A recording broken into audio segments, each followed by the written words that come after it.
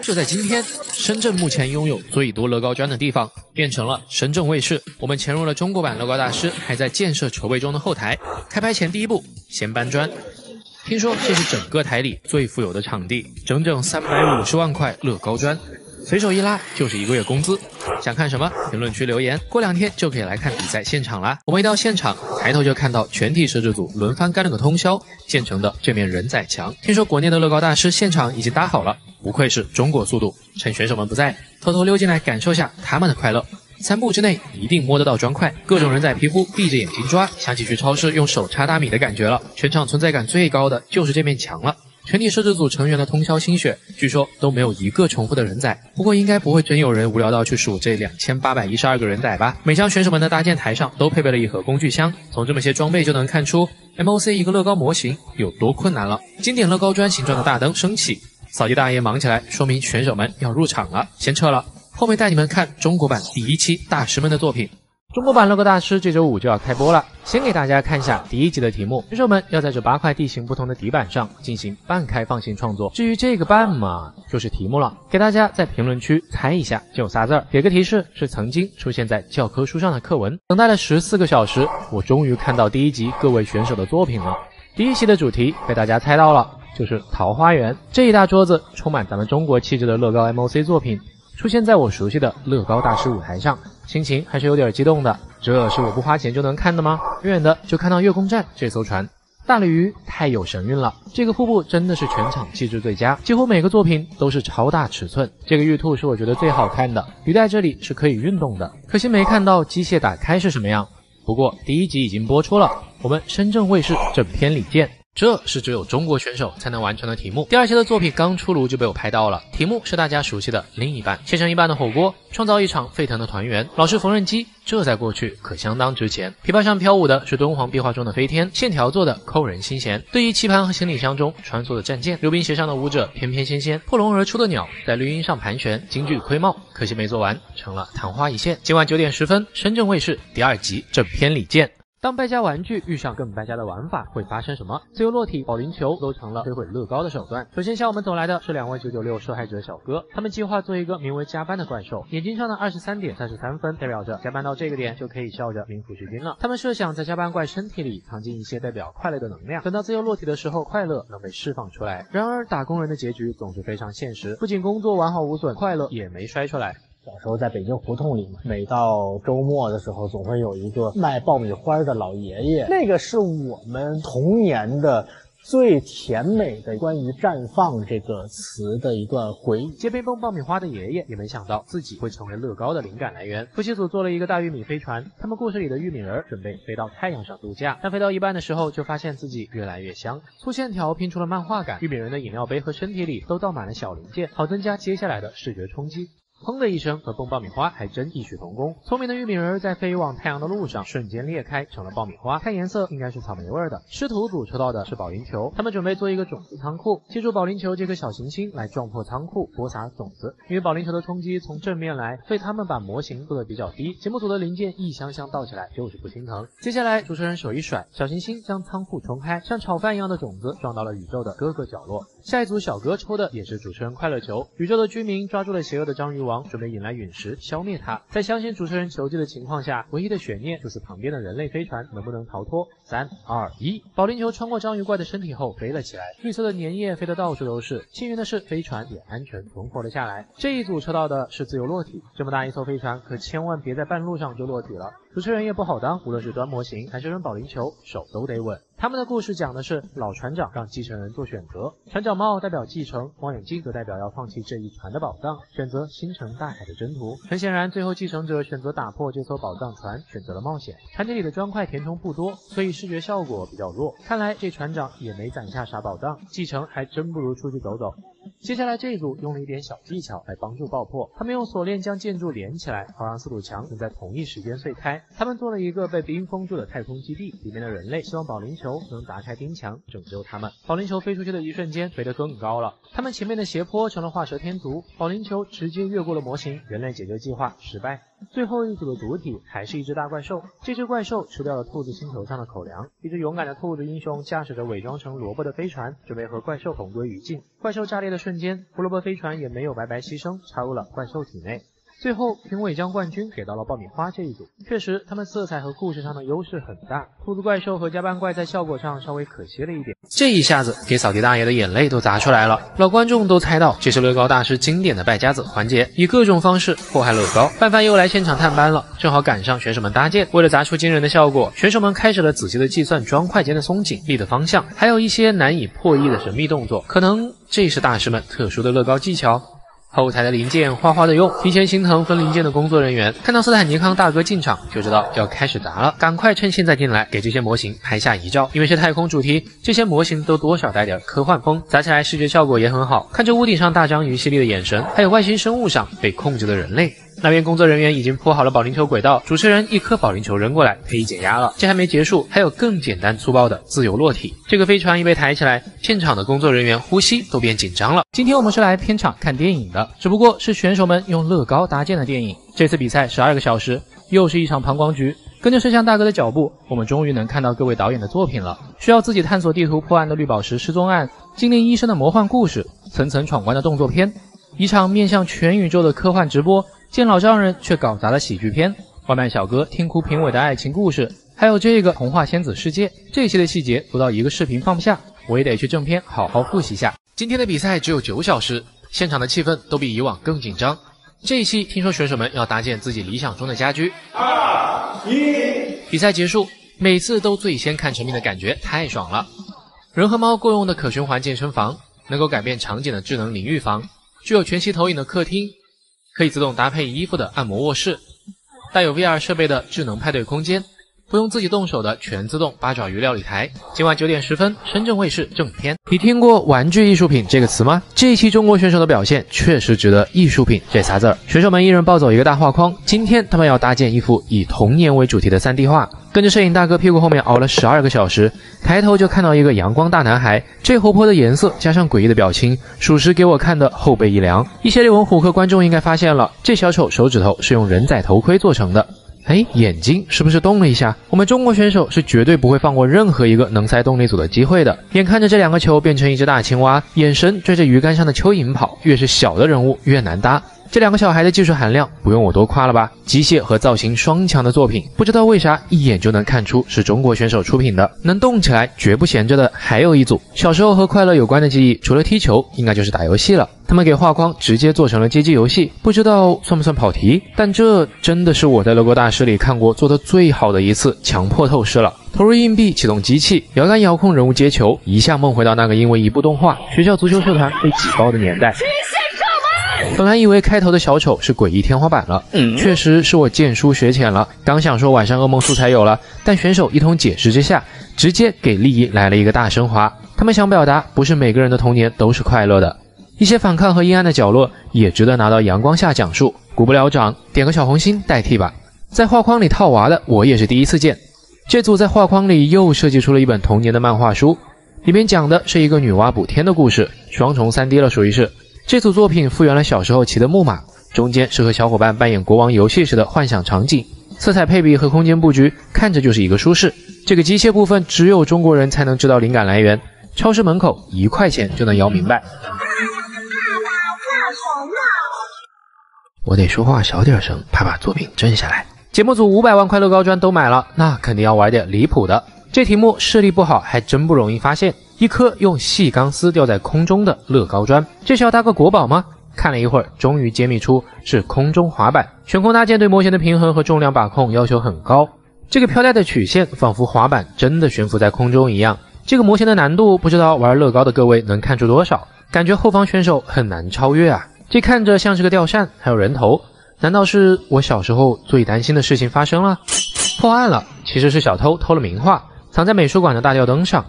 这颗头刚好踩着倒计时的声音掉了下来，只剩下半截身子挂在吊灯上。完了 ，barbecue 了！10个小时的努力真的要归零了吗？要是不出意外，以这个作品的质量，说不定可以冲上冠军。吊灯不光细致，还有着接触不良的闪烁效果，戏剧性出场的老鼠、小偷人脸的砖块运用也恰到好处。还好选手机智地学习了国产恐怖片的套路，将一切解释成了一场噩梦，硬是将这个抛头露面的事故圆成了故事。进片场的第一眼就被这只老鹰的造型惊艳到了，嘴部、钩爪、肌肉线条都处理得很完美。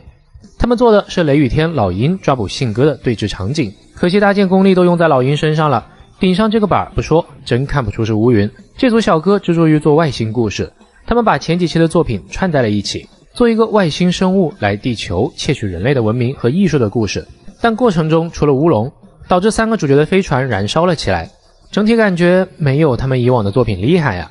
期待小哥后面的表现，从运动骨架就能猜得到，这一组做的是只大海龟，这是一个热心潜水员解救被困海龟的故事。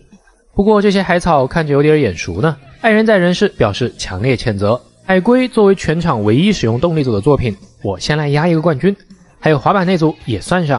乍一看一堆武林秘籍，我还以为走错片场了，原来这一期是要用乐高还原中国神话，看造型猜故事，爷爷再配上这葫芦，难道是？其实是神农尝百草，中间的履带传动代表了河流带来花果草药，尝过的百草顺着河流造福百姓。不过神农这动作怎么感觉有点眼熟，他们还为药神配了一个中药柜，瞬间有神医那味儿了。这些条条框框和履带也太难猜了，哪个神话故事里有这玩意儿？看到这拉弓射箭的青年，原来是后日射翼。你注意到没？后羿这里还有一个拉弓瞄准的小动作，天上9个太阳一个个被射落，只剩下最后一颗，没了烈日，土地也恢复了生机。凭咱们中国人的节俭精神，9个太阳也不能浪费，落在地上化成自然元素，供给天地。这组拿到的是精卫填海，小哥研究了老半天机械，终于把精卫的精髓给做出来了。明月悬在空中，海面巨浪翻滚，精卫在海上奋力地挥动翅膀，背后的山体也在缓缓上升。这场景很有动画的味道，子子孙孙无穷匮也，教科书都帮我们刻 DNA 上了。这红衣服红裤子的热闹场面，像极了上学时集体扫大街场景。愚公移走了山，解放了山门后一直被囚禁的龙，可能被压得营养不良，龙的体型看上去有点短小。你猜这像艺术雕像一样的作品是啥？这壮士健硕的肌肉，简单几个颗粒就表现出来了。盘古劈开了混沌，阳气上升变成了天，阴气落下变成了地。顶天立地的盘古，双脚正在化为山川，他的左眼孕育成太阳，右眼化作了月亮，从此日月开始了交替。他的呼吸生成了云彩，经脉和血液诞生了江河湖海，底座寓意着天圆地方。月亮上的是月兔，太阳上是3足金乌，这些细节还真只有中国人才能懂，拿个冠军不过分吧？在这4座悬崖上，只靠这些小颗粒固定，真的能拼出长达2米的模型吗？比赛主题是无限风光，又有悬崖，小哥直接瞄准了武侠，这还是我第一次在乐高里感受到红绿配色的美。一把大剑插进山体，这造型确实帅到我了。上古神剑被插进了山峰里，有人能够打败神剑的守护者，通过试炼就可以拔出这把剑，大神剑就会将能量赋予给他。但神剑虽然做了悬臂的支撑，让他们前端的承重更稳，但也一刀劈歪了模型的角度。这么长一串过山车轨道，刚想说悬崖过山车应该挺刺激，原来只是桥的支柱。这是一座剑圣大师的山庄，门前也插着一把宝剑。来求学的弟子先要放弃自己先前所学，然后在门下苦练。修炼完成后，即可拿到炼丹炉里的丹药，用气冲破这个位置才能进阶修行。整个模型长度更是达到了2.33米，比我还高出45厘米。这边是一座古堡改造的玩具工厂，精灵忙碌着为孩子们准备礼物，但因为效益不好，玩具厂开发了参观项目，用飞机和机器人接待，带着孩子们进来参观。花束是用人仔帽子做成的，玩具的生产线是本场比赛唯一的机械部分。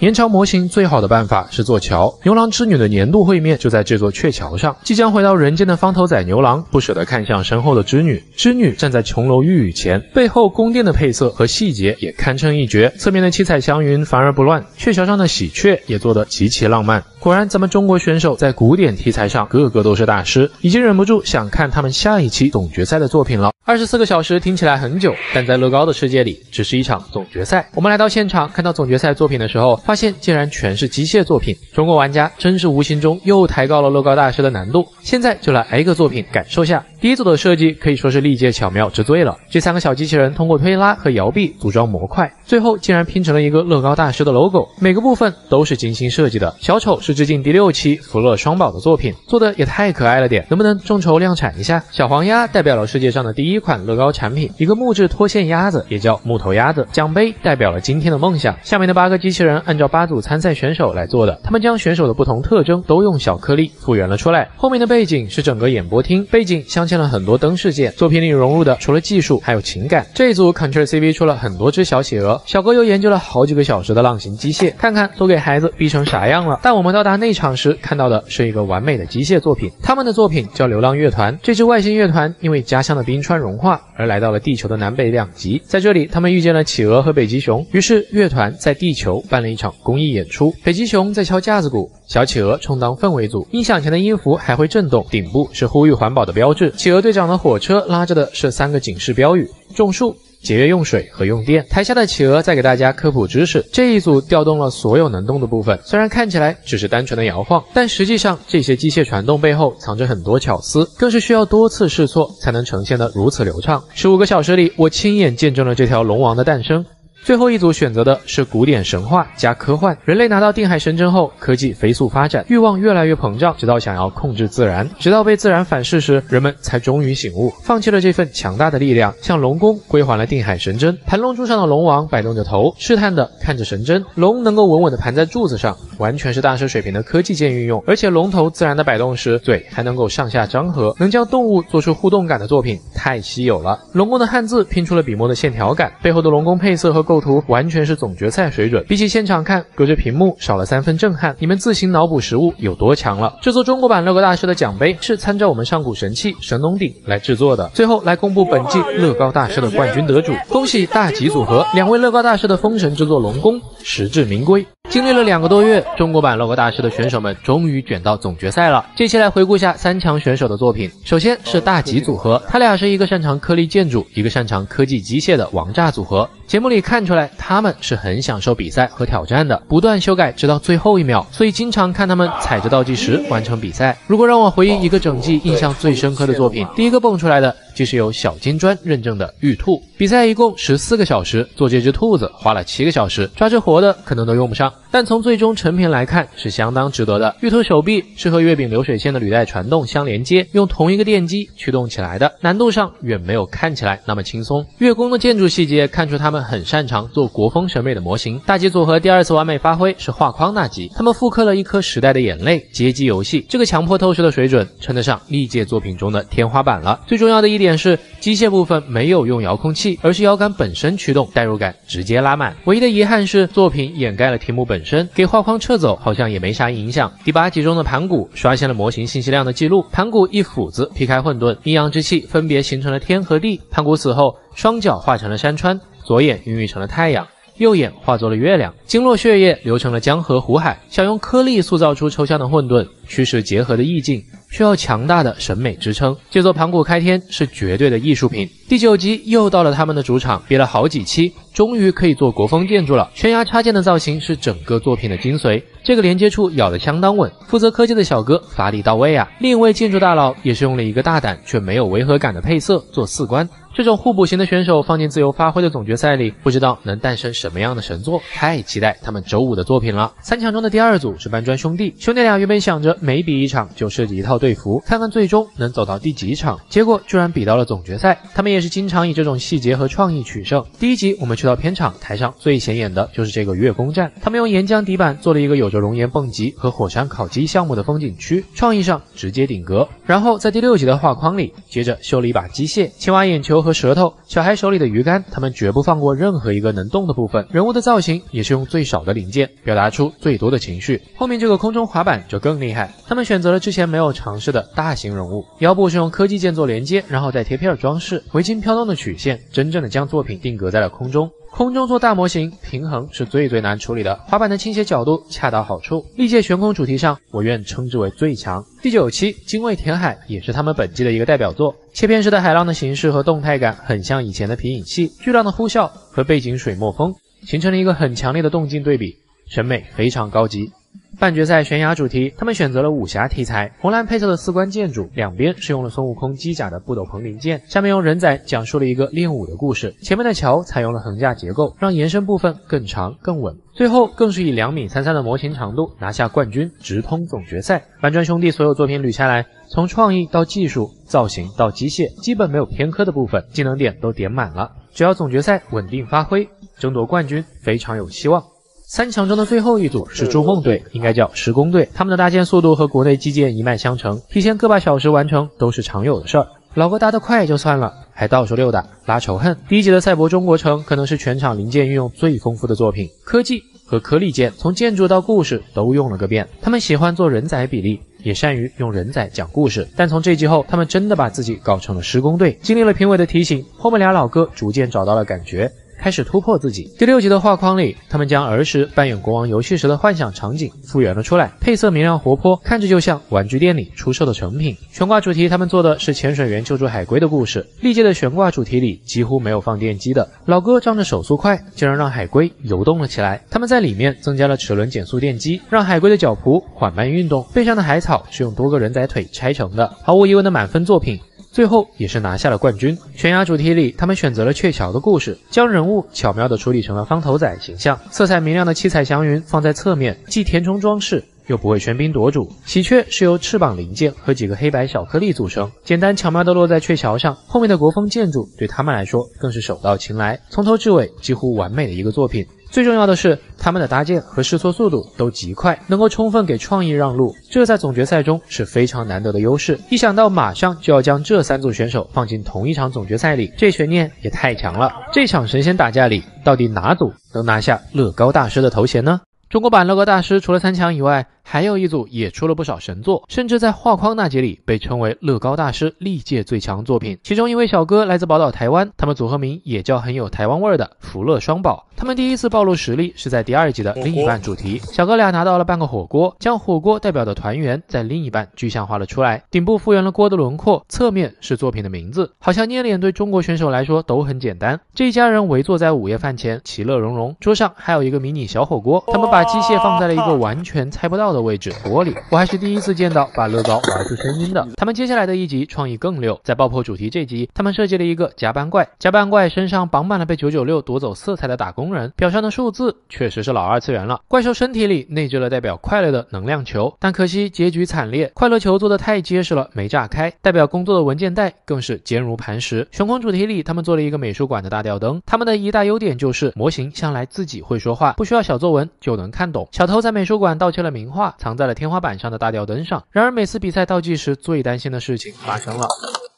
他们赶在评委来评价前快马加鞭了一个新故事。小偷看到老鼠后吓到头掉，但其实一切都是一场噩梦。接下来就是福乐双宝在这季的封神之作小丑。画框这一期，他们设计了一个小丑从盒子里跳出来的瞬间，小丑左右两边的身体，无论是色彩还是零件妙用，都完全不相同。手指是用了人仔头盔才能这么圆润，小丑的头部里做了机械控制眼部的闪动，在画框主题里已经是顶格水准了。这个小丑也再次让我们对他们的搭建水平有了新的认知。可惜他们在第9集被卷死在了国风模型里，没能进入总决赛，只能期待他们后面更多的 MOC 作品。